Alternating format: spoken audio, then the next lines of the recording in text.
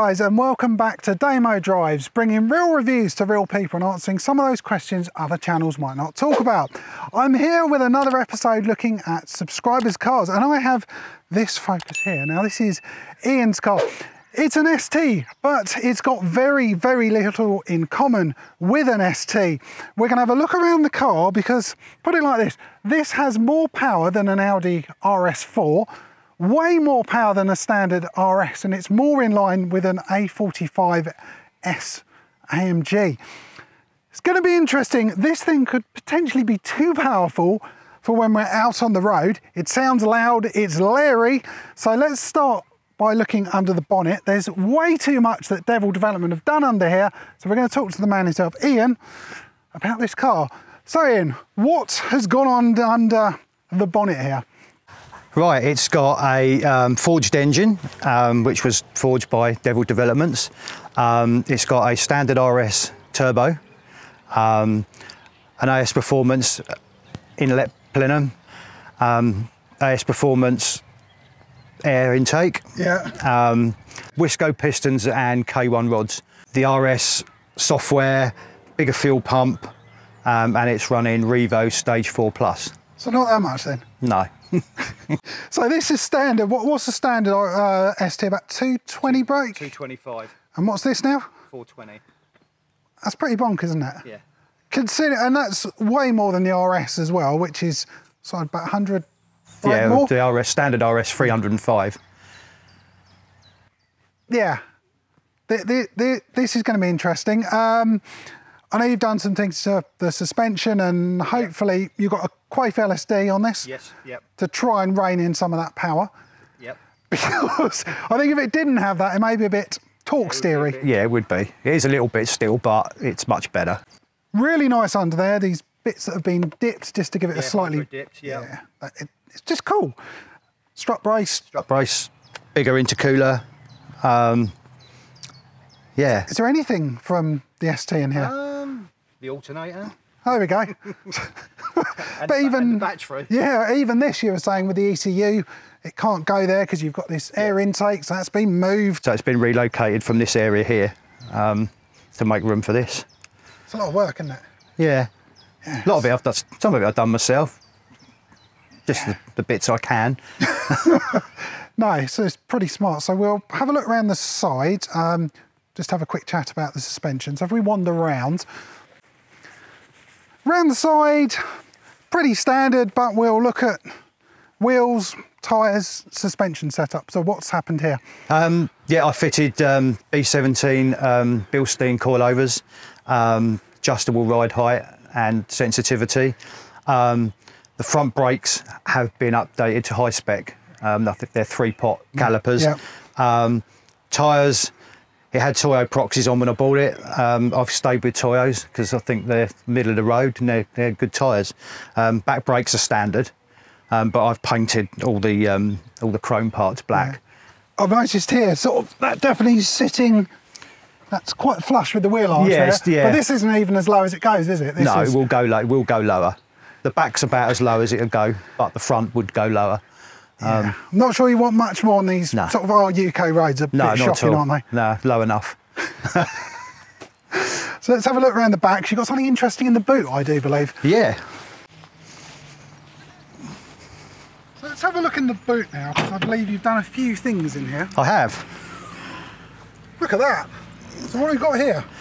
You got a 2,500 amp Phoenix Gold amplifier and 3 8-inch Phoenix Gold subs. We built this during the first lockdown. I'd always intended to do it, but once the first lockdown came, me and a mate of mine decided to spend some time and put this together with a new head unit. All LEDs under here. Obviously it's daylight, so can't see them, but they're multi-coloured. The forward badge lights up. It's quite cool. It's quite loud. I bet it is that amount of output, but I know you said that you can't really run it that long without the car running because of your battery. No, I've only got this one battery and it does go flat very quickly.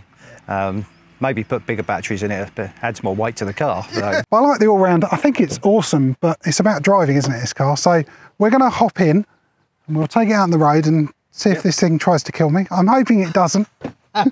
Right, we're underway now, and this exhaust is definitely making itself feel present. You can hear it. Local villages can hear it. Towns miles away can hear it. So what's the actual exhaust we've got fitted to this? It's a Cobra Vemom. Yeah, that's... I'm not managing to stretch its legs just yet. We should be able to. And we're just pottering at 3,000 RPM. So we're going to get onto this main bit of road and see how loud it is, because the turbo hasn't even really spooled in, hasn't done anything. So oh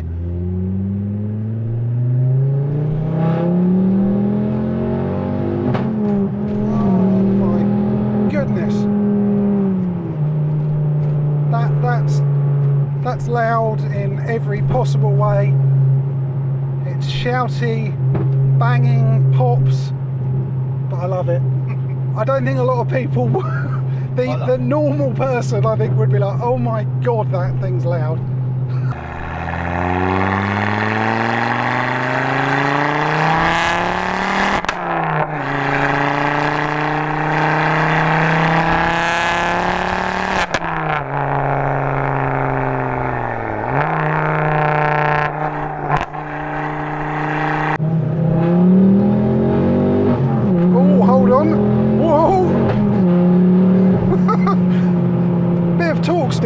Yeah, you have to be prepared for it. You keeps your wits about you, doesn't it? It certainly does. I noticed there when 4,000 RPM, below 4, something's happening, but nowhere near as much. But you hit 4, the turbo I think must be fully spooled at that point, and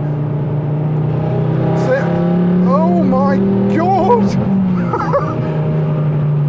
oh, wow, animal. And it's only front wheel drive. And it, yeah. But I think that Quaife Diff, I'd be scared, I think, if this didn't have that. It does make a big difference, to be fair. It'll be, and considering this is the same power, I think I mentioned at the beginning, as a Mercedes A45S, which is all-wheel drive, and Audi RS4 has got the same power, all-wheel drive. Oh. Yeah, it can be a bit of an animal. Yeah. Certainly wakes you up. Oh yeah. Just don't drive it in the wet. Yeah, we were actually going to film, I think it was last weekend, but the weather was looking a bit ropey, and you said it was a bit sketchy in wet weather conditions. It is, yeah. And you owning the car saying it was a bit sketchy really made me quite nervous. So we thought it was better to... And we've still got the traction control on. We still get it on? Oh my... It's still on, yeah. Yeah, I think we're... Jesus.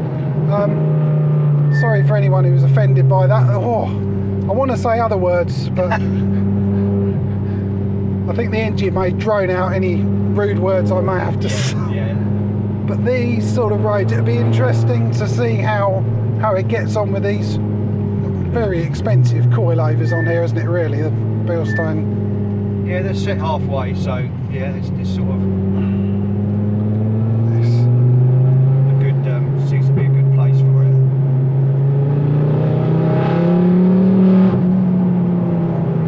I mean, brakes are good.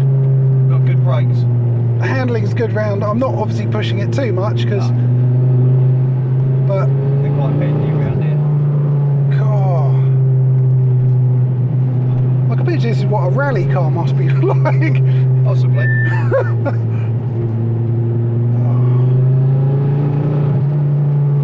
Jeepers. So do you run this as a daily at all? No.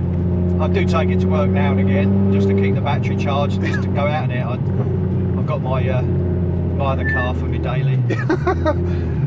So the question really is, why did you choose to get a modern ST to be more powerful than an RS as opposed to getting an RS? I've always had STs. This will be my third one. The first one I bought was completely standard when I bought it, and done a fair amount of work to it. Got it up to about 300 brake, and then I bought a blue one that had been wrapped in Aston Martin Floodplains blue.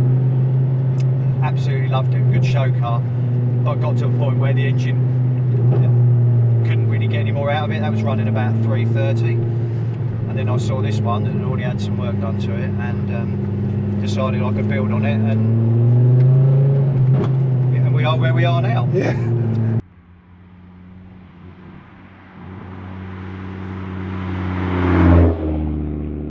I do like the driving position. You can definitely tell it's a slightly older car, you know, being 2009, did you say it was? Yeah, 2009. Yeah. The instruments here, thing that made me laugh, it's still in Fahrenheit. I looked at it, it's 64 Fahrenheit. It's like, 64, blimey, that's hot. And it's like, no, it's not actually that. It's, yeah, it's aged, sort of. But I'm not necessarily looking down here that much. No. I'm more that way, and this road is terrible, isn't it? What have I think I've been around here for a long time. No, I don't think we'll be going round here for much. You can go right round. Oh, okay.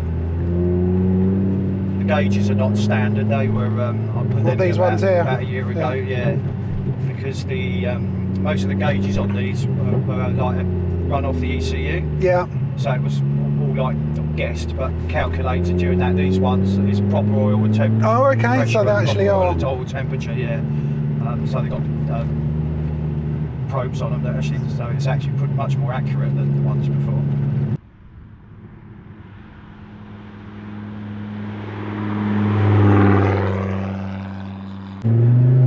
It's funny with the steering wheel that there's no buttons or pressy bits. Not like cars now. Oh god, no! You get 1,000,001 different buttons. You have to read the manual to know what everything does. Control and all that. So it's quite basic, really, as a car build. I mean, I say it's quite old now, 2009. So. But do you need all those gadgets and buttons and? Yeah. I mean, my channel's about cars that normal people can afford to buy. Yeah. And I think this is something that, you know, normal people could actually afford. You know, we're looking at 12-ish for the car. Yeah, all of the modifications cost the same as the car again, if you had paid for it new. But I suspect you could probably get something like this 15, 16 maybe. They don't keep their price like the RS's. You know, I've seen them, the standard one, as little as like £4,000. You know now. It's mad, isn't it? And you could have something with this performance, which they're easy far to quicker modify. Far quicker than a stock RS. Yeah, definitely. For nowhere near the money.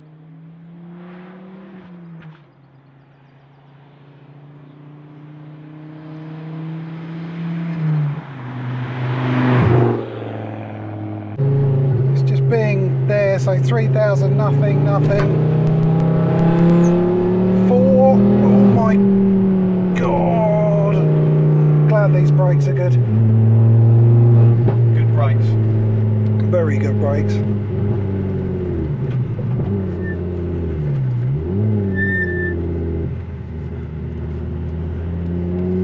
It's a bit like an old school turbo with turbo lag, isn't it? Yeah. Except for it's not quite, I don't know if it's even turbo lag, it's just power, loads of power. Yeah, let's just switch it on straight away.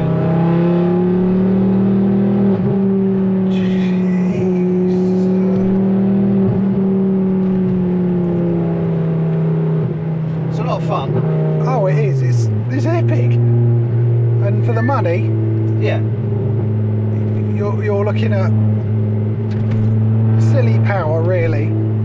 This is like 100% increase in power, which is just insane.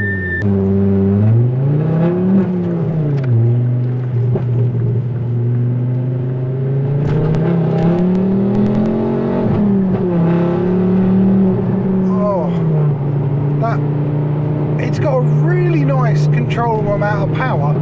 It has, yeah. I was a bit nervous because it's like, blimey, that's a lot of power for a front wheel drive car. It does handle it quite well. But yeah. And the Quaife Diff helps. Did you ever have it without the Quaife Diff? No. No, not tried that. Yeah. Not sure I'd want to. No.